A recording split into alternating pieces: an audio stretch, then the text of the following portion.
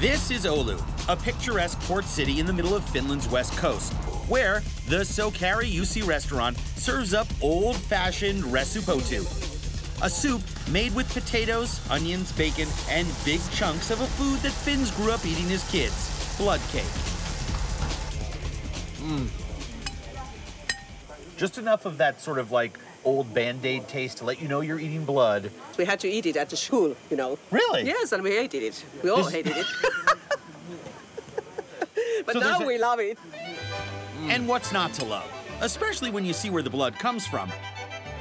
This tidy little factory outside of town where you'll find all the makings for a Finnish horror movie.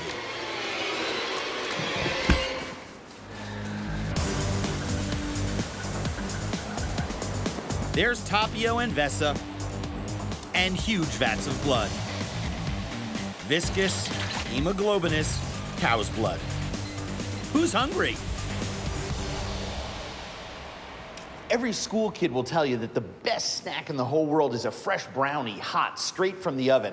Well, in Finland, these brownies, they're made with cow's blood. You're looking at a Finnish school kid's worst nightmare. Livery, irony, blood pudding. Decades ago, some twisted government official decided this was the perfect health food for the children of northern Finland. Here at the Tuota factory, they make nearly 500 pounds of this stuff a week. Need some help with that? No. Okay. Oh. Making blood pudding is like making a huge sheet of delicious chocolate brownies. Instead of butter, you use rendered pig's fat. And instead of chocolate, you use blood. Hundreds of gallons of cow's blood from a local meat packing plant. These guys are so wild and crazy, and the mood here is so light and fun-filled. Tapio Helinen and Vesa Kontiokari have worked together here for 10 years. So you guys are so close, you don't really even need to talk to each other. You just know what the other guy is doing. This is a routine. Yeah. Blood pudding is served about once a month in schools in northern Finland these days. It's rich in iron and protein and gives kids a taste of what their parents suffered through in the cafeteria lunch line. What's the secret to a great blood pudding? The blood. The blood. That's a nice blood cake. This is more like a bloody spoon bread that has the aftertaste of chowing down on an extremely fresh piece of organ meat. Would you agree? Yeah. Yeah. Fantastic. You can still find blood-based products all over Finland, from gas stations to corner stores that stock favorites like packaged blood pancakes and sausage.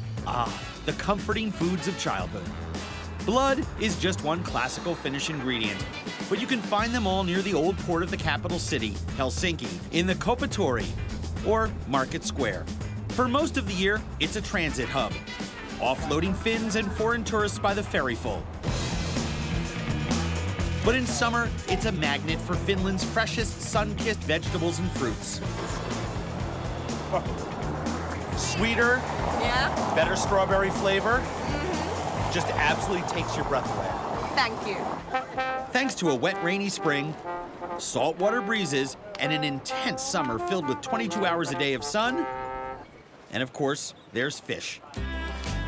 Sold by the families who make a living catching them along the coast. Like this woman, who's been puttering here every summer for the past 40 years to sell her home-cured herring, Finnish comfort food at its best. This just is spectacular. Soft, delectable, not fishy in the least. And her salmon cakes are to die for. Oh my God.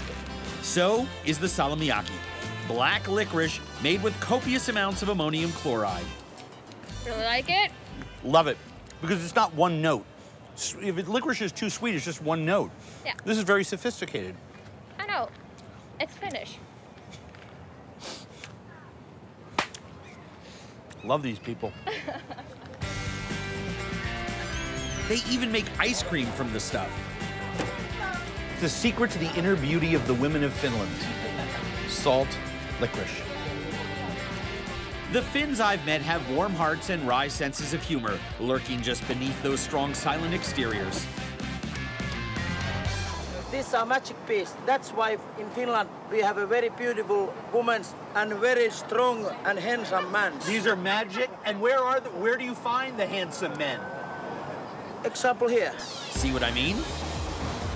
Just a short drive across town is the other popular Helsinki market, the Hakaniemi Kupahall. Constructed in 1914, this was the working man's market. A one-stop shop housing shrimp, salmon, pickled herring, the works. Tarja Hiltonen has been working this fish counter for years.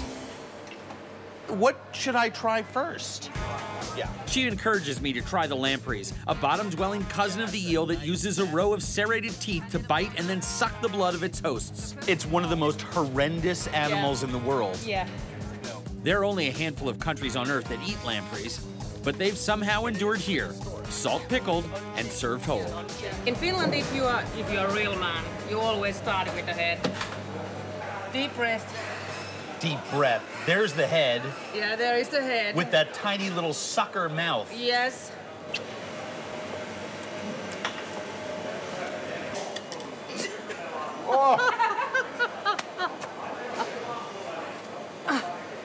You take one bite of that head, and everything is fine, and then you mush down on the rubbery little mouth that's an indestructible piece of God's creation. Yeah. And it's like biting a tiny little rubber eraser donut. Say, that was some good lamprey. So now it's over. But her stock in trade is selling beautiful smoked salmon and a dozen varieties of herring, from the basic to bizarre. There is some honey and tar. You know something, I love tar in my fish.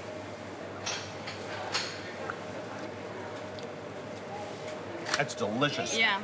From the taste of it, you really meant tar, because that smells like something you scrape out of the chimney. Yeah.